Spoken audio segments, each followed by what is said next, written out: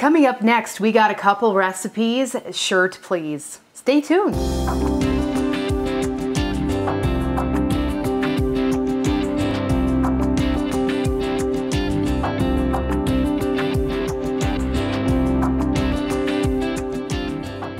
Hi, I'm Rhonda Fitterer. And I'm Laverne Dede.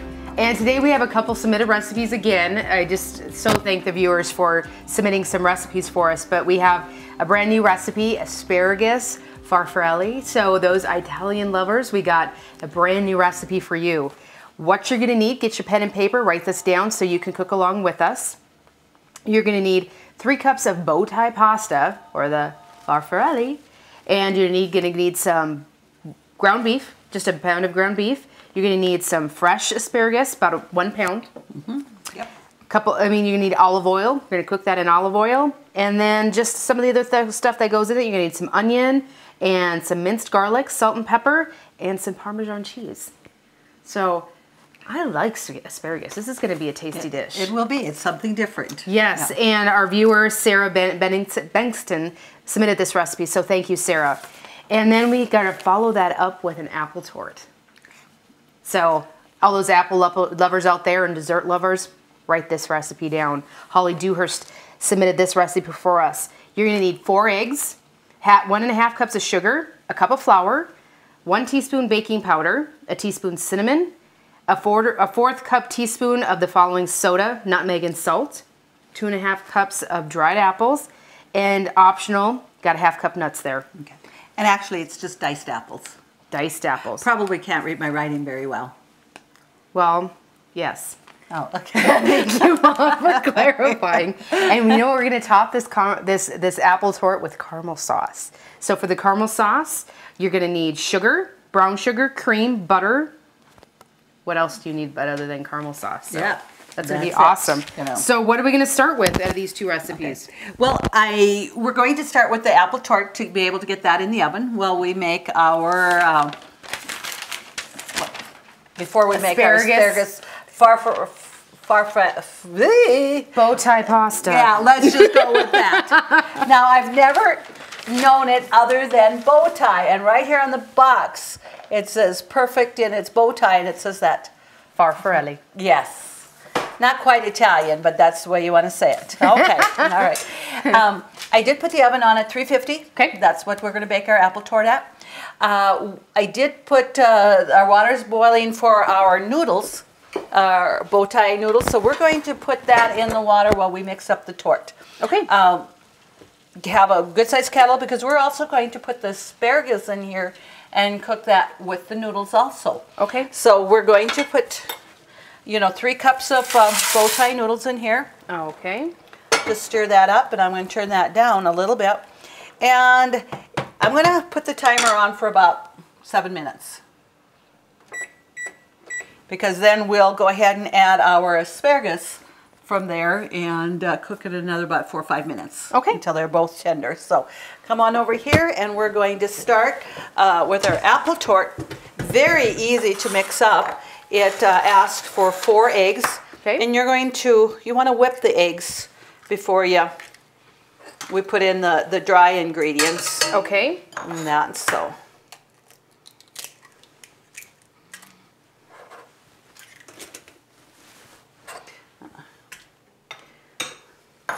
And, apples are always just a favorite.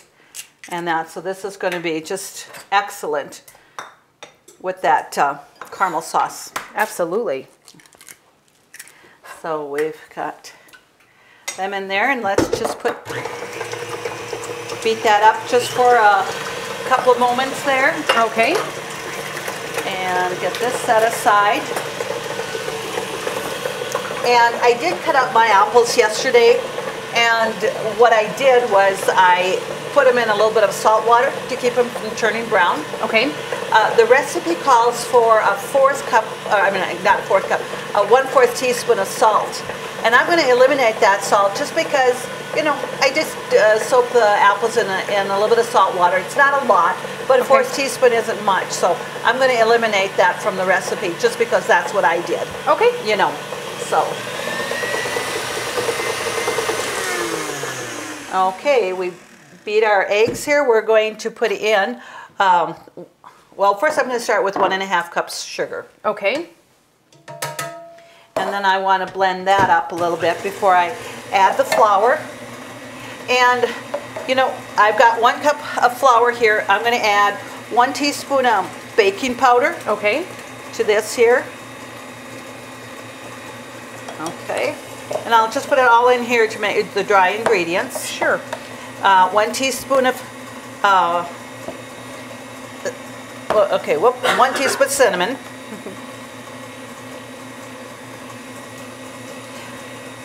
In fact, I'm going to put that one back. That one's nutmeg. Because the nutmeg, we only need 1/4, but we need a teaspoon of the cinnamon. Yes.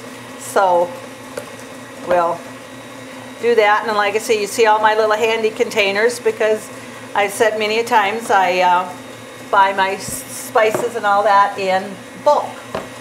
So now we're going to come here and we're going to do a 1/4 teaspoon of baking soda. Okay.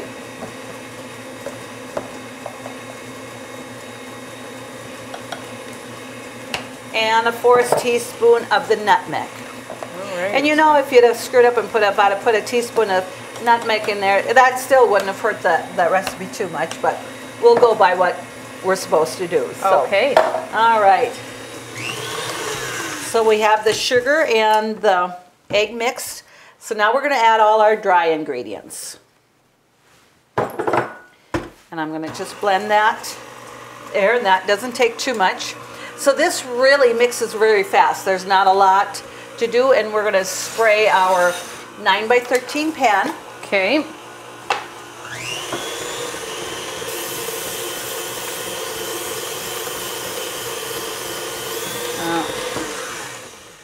I want to just scrape that bowl down a little bit here.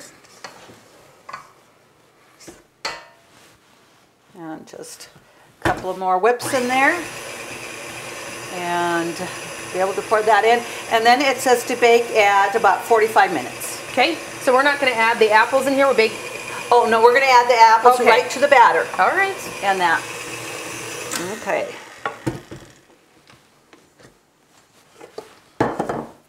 So we'll get this set aside there. And nothing works better than the fingers. Oh, they come before spatulas, you know. Were invented. Yes. Okay, so now we're going to add the apples. Okay. And it says 2.5 cups of apples. I think I probably, you know, I have 3 apples. I just cut them. So whatever I have, I'm putting them in here. Okay. You know, it's probably 3 cups. A 1/2 cup of nuts. Okay. And I'm using walnuts. And what kind of apples did you use, Mom? I had Granny Smith. Okay. You know. And that's what you kind of use in a lot of baked apple stuff, is that Granny Smith brand. Yes. It's a little bit crisper, tartar apple. It is. I mean, your Braeburn apples would be good. You know, anything that's not, I mean, I wouldn't use a delicious apple, but yet I don't think if that's all you had, it probably would work too. So we're going to put that in the 9x13 pan. And as you can see, it's it doesn't look like, or it didn't sound like we had a lot, just because, you know, you just had a cup of flour. That doesn't sound like much. But till you add everything in there, it does make a nice. And that's why it says use a 9x13 pan, because we will have plenty there. Okay, I'll set that aside there. Okay. So we'll put that in the oven and get that going here. All right. Okay. So that says 45 minutes, so we're going to go ahead and put that in there. Add that for 45 minutes. There was about 2 minutes left here for the noodles. Okay. So we're and we have the oven set at 350 degrees. I don't know if we mentioned that. Yes, it's at 350. Okay. So now let's brown our hamburger. All right. Put that on there. Oh, I've got my things here for my caramel sauce, but I better not add the onion and garlic into the caramel sauce. So we'll set that aside so I don't forget. That just might not be the right flavor we're looking for. I would think you're right there. Yeah. So let's get this brown here. We're gonna cook the hamburger till it's no longer pink, and then we'll take it out of the pan, and then we're going to put the olive oil in there and just saute the onions and the garlic, and then we're going to be able to put back the hamburger in there and add some Parmesan cheese, and then we'll be able to put the noodles and the Bowtie and asparagus in there. So, all right. And like I said, we don't want them real firm. I mean soft, because they're going to cook another 4 or 5 minutes with the asparagus. So that will be about right. I have a pound of asparagus here. I washed and I cut up in about 1-inch size pieces. Okay. So we're going to add that into the water with the macaroni and cook that for another 4 or 5 minutes. So as you can see, you don't want to get your Bowtie noodles too soft before you add your asparagus, because you're going for another 4 or 5 minutes. And you don't want to cook your asparagus the full time that we're doing the noodles? That's correct. Okay. Now, we didn't set the timer for our apple tart, did we, for 45 minutes? You pushed it, but I don't know that you hit start. Apparently I didn't. So what I'm going to do, I'm just going to put 5 minutes on there just for the asparagus and noodles, and then we'll just add the extra about 38 minutes for the apple tart and stuff. So, and the reason I did go, it says 4 to 5 minutes, just adding the asparagus, it cools it down a little bit. So probably going to do the 5 minutes on that. So let's get, our pan is getting pretty warm, hot here to get the hamburger done. And definitely want to start with some lean hamburger.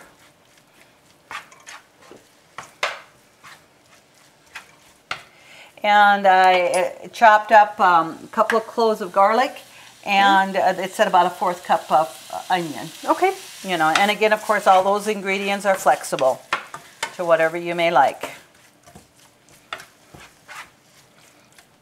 Again, it's not a dish that's going to take you a long time, and especially when asparagus is in season, it's great to have that.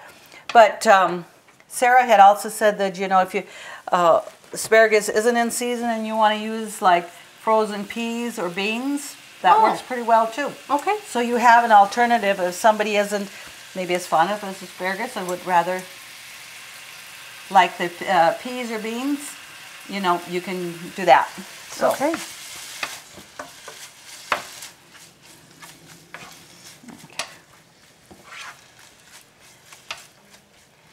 So let's just get that cooked here a little bit, and then we'll just be back here in a few moments. All right.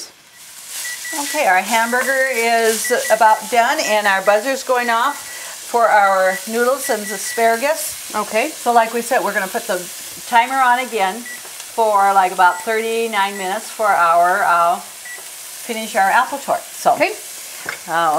Just stir this up here, and then we're going to drain this well.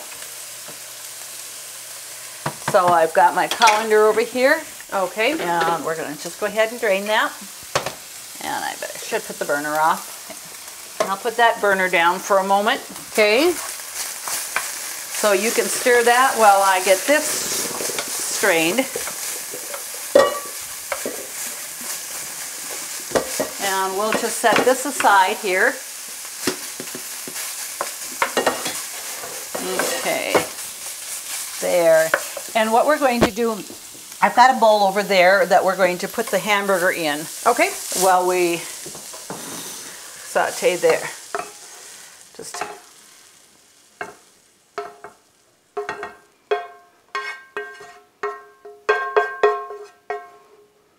And if your hamburger is a little bit greasy, I would definitely drain it. Okay. And that, but this didn't need to be drained. So I'm going to just, there, and I'll wipe that down here. And now we're going to add a couple of tablespoons, it says 3 tablespoons of olive oil. So we'll just do that magic measuring spoon. Of course. Measurement, right? Okay. So we're going to turn the burner back on again and get that heated up. And so we're going to add a couple of cloves of chopped garlic. Okay. All that in there. And then we're also going to add that 1/4 cup onion. Okay.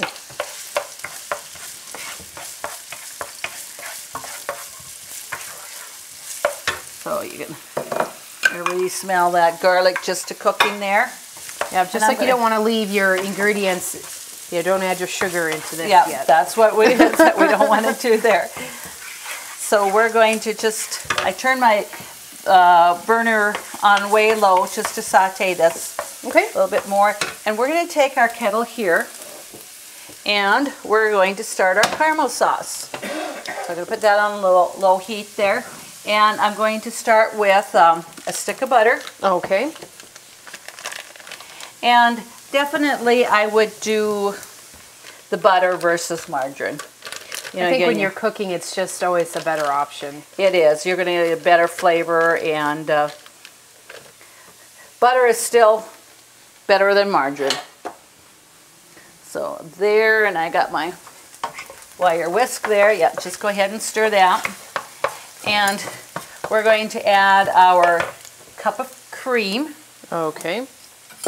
And I did use the heavier gourmet whipping cream. Okay. Which definitely that just cooks up nicer. And now we're going to add half a cup of brown sugar. Okay. And also half a cup of white sugar. Okay. And that's all the ingredients that is. So this here is almost done there.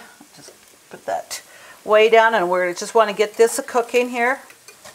So we're just going to bring the caramel sauce to a boil, basically? Right. We're going to bring it to a boil, but we're not going to, boil it too long, or that we have to have it to a certain, temperature stage, for like when they say you're boiling, you should bring it to like a soft crack, or just, that's more like for candy. This is just to bring that to a boil. Okay. And just keep stirring there. So we'll get those things going.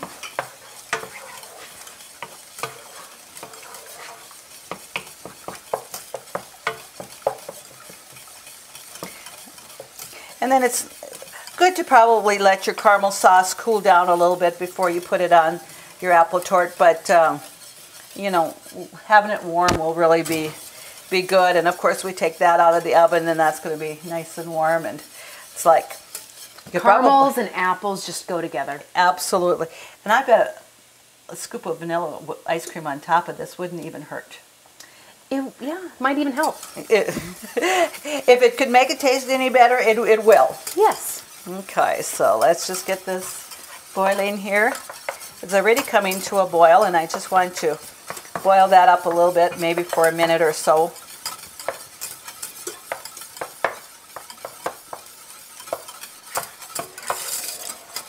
Okay, it's looking like that's pretty good.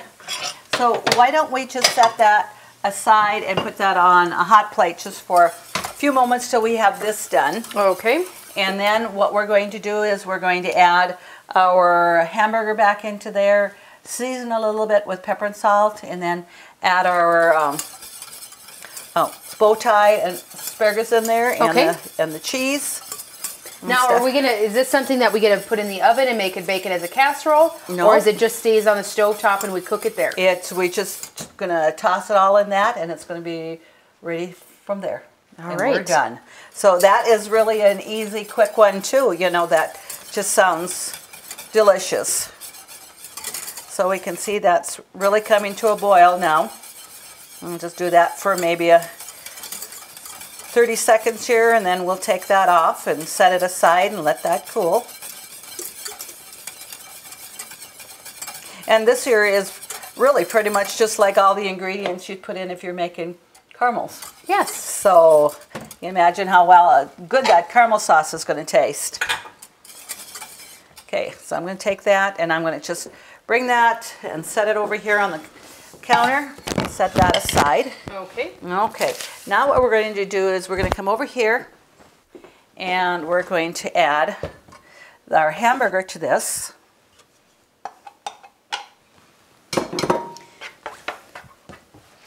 And I'm going to season it just a little bit with some salt. I'm probably going to put about a half a teaspoon in there. Okay.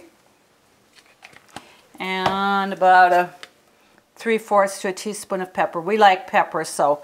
And again, it says add pepper and salt to taste. There's not a given amount that you're supposed to be using for that. Okay. So we'll turn that back on here. And just get that mixed up. And like it was nice, you know, starting with a big enough kettle here, pan, that now I can add my noodles and asparagus in there. Okay. And you know, got them well drained.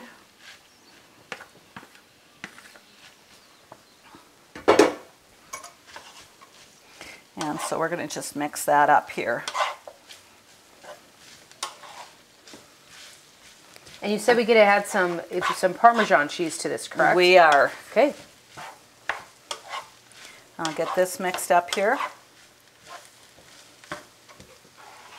And it says to add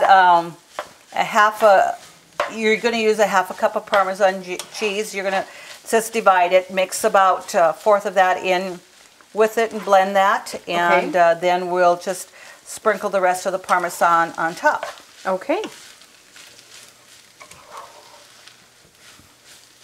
Okay, and I believe I have that right over here.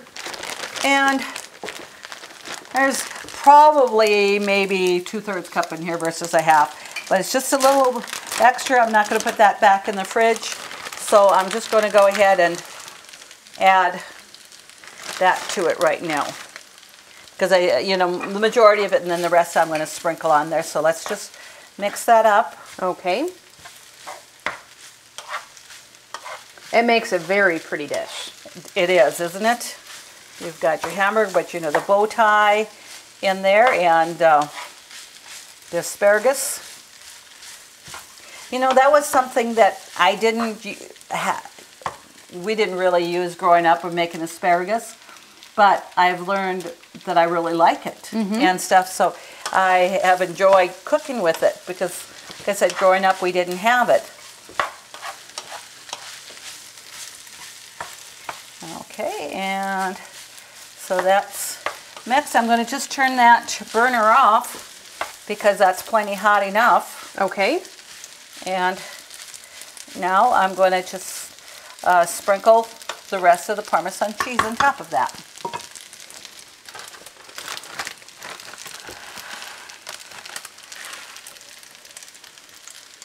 And this is, then it's going to be ready to serve. So now that did not take us very long at all, did No, it? and it looks awesome, and I'm sure it's going to taste just as awesome. It's going to be excellent. So we just want to wait till our torte is done, and then we can feature them both and dig in. Sounds great. Okay. Let's check to see what our apple torte looks like here. So I'll open up that oven. It certainly looks like it's done. So Just get put that on here. the mitt, yes. Oh. Look at that. Smelling apple. Yeah. Smell the cinnamon and nutmeg on that for sure. And it's just a different, I don't know what I was expecting, but it has like almost like a crust like a pie. It does. You know, and it has the 4 eggs, and of course we whipped those eggs up really, you know, pretty good, and that's what it's saying. So we're going to just cut a little piece out of here. Okay. Oh, it smells divine. Okay. So, and of course, we're going to add some caramel sauce on this. And that's still warm. Mm-hmm. So we're going to set that aside, and now let's bring our asparagus, pronounce it, farfalle. Farfalle, yes. Okay, so we're going to have that there, and let's dish this out. All right. Let's look at how that scrumptious that looks. I'm going to make sure I get the names right and get the people who submitted these recipes correct to us. Oh, just absolutely scrumptious. That looked good. This looks awesome. It smells better. I wish our viewers just could sometimes smell what we do. Oh, absolutely. It's utterly awesome. Well, and again, I was just going to say the next best thing for them to do is try the recipes at home. The next best thing is to have Mom cook it for you. Oh. Thank you for cooking these, and thank you to Holly Dewhurst and Sarah Byington for submitting. Bankston for submitting these recipes. Please go to Consolidated's website, www.ctctel.com, and get these recipes. Please submit your recipes for us to cook for you as well. As always, thank you to the Workshop for being our sponsor. Have a great evening.